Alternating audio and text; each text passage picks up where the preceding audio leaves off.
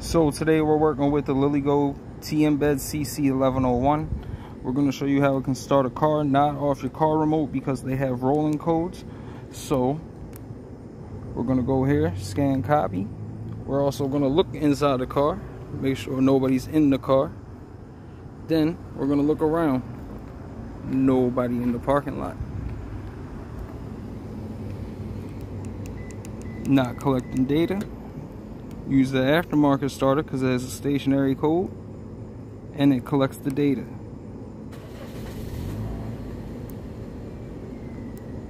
Save signal. We're all 7. Turn off the car.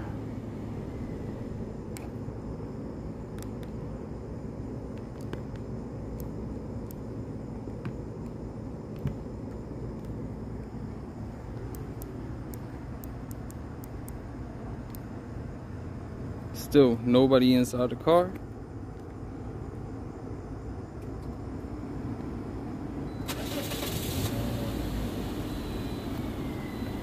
And the keys are still on the trunk. Subscribe for more.